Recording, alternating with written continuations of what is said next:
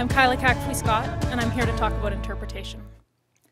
My great-aunt Mary Wilson was an expert in her Dene language.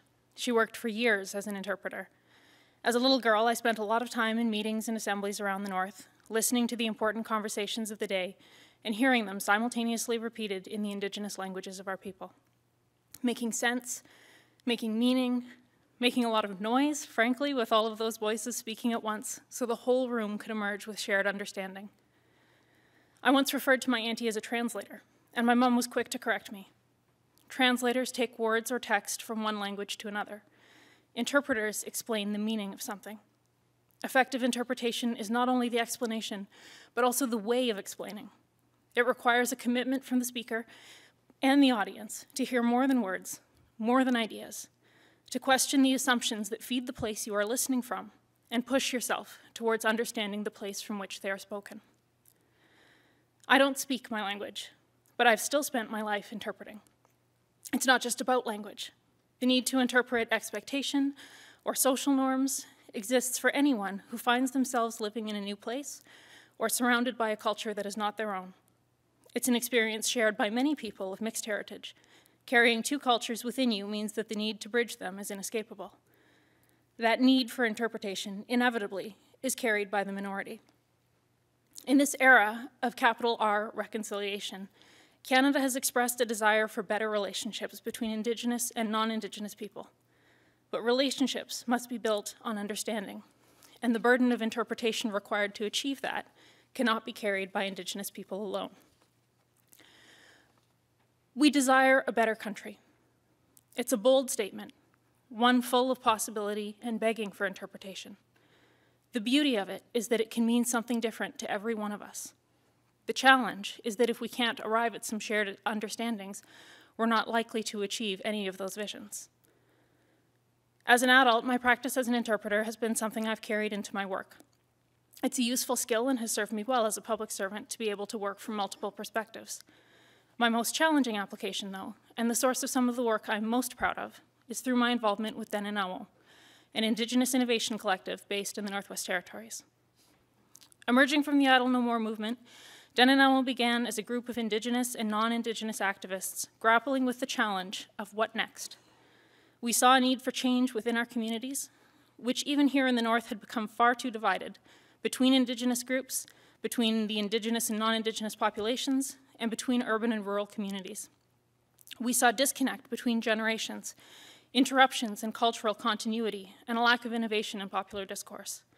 Collectively, we agreed to tackle not just the question of what to do to address these challenges, but perhaps more importantly, to make conscious and deliberate decisions about how we would do it. Our vision is land, language, culture, forever. On a daily basis, we individually and collectively interpret and reinterpret what contemporary survival means for Indigenous people. What implications does it have for our cultures that we live in increasingly urban environments? Through our projects, Dene Nahjo works to bring culture into unexpected places, create safe spaces for dialogue and innovation, build relationships, and challenge the status quo.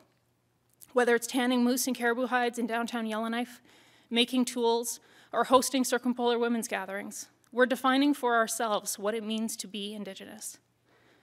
The reality is that we do not exist as depicted in museums or books or archaeological sites, and that is fine. We continue to carry that history, that knowledge, that way of life, but our culture also lives where we do, sometimes in cities, sometimes in rooms like these. My indigeneity, my culture, is defined and redefined by my daily practice and application in all things. In how I speak to you, in how I hear you, in how I work, and in how I learn. For Indigenous people seeking understanding, the master class is always on the land, but the practical exam is wherever we're standing. Dene Nahjo has become for me what those assemblies of my childhood were.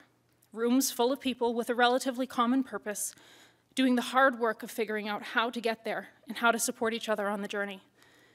But these rooms don't come with interpreters. And these conversations can easily go off track or lose engagement as meanings are misinterpreted or the challenge of finding shared understanding becomes too great. My auntie was a great interpreter, but also an elder in the truest sense of the word, with all of the wisdom that carries.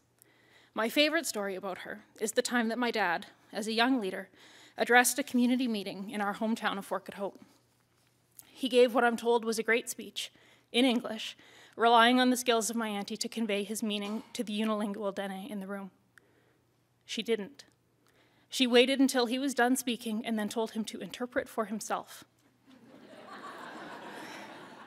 To tell people in his own words and in his own language what it was that he wanted them to hear. A challenge to his own responsibility for understanding the importance of interpretation, to his accountability to his community, to the importance of grounding himself in his own language and culture if he ever wanted to lead. He did the speech himself a second time, and she never interpreted for him again. Here's what I understand this story to mean. The burden of transformational change cannot be shouldered by our leaders alone, nor should it be. Becoming our best selves depends on our personal integrity and commitment to improvement, but it also requires the support and insistence of our families and communities to carry us through the discomfort of growth, challenge, and the uncertainty of innovation. Striving for a better country won't be simple or easy. It will require a lot of interpretation to move beyond understanding what better means to you or to me. Being better demands that we come to appreciate what better means to each other and how and why those understandings are meaningful. This is hard work, and it's okay for it to feel that way. Be gentle with yourself, and don't be disheartened by the magnitude of the challenge. But know that gentleness is not the same as complacency, and complacency is not an option. What I love about the idea of a better country is the liberation and challenge that comes with working towards something without an endpoint, something that infinitely calls for more. This work demands tolerance, patience, and deep personal commitment. It asks us to bring our best selves, to hold each other up, and to embrace the discomfort of real transformation. It is a recognition that a better country is what we collectively make it to be, and that our work as interpreters is to seek understanding, not as an accomplishment, but as a practice and commitment and way of being through every step of that journey. Masicho.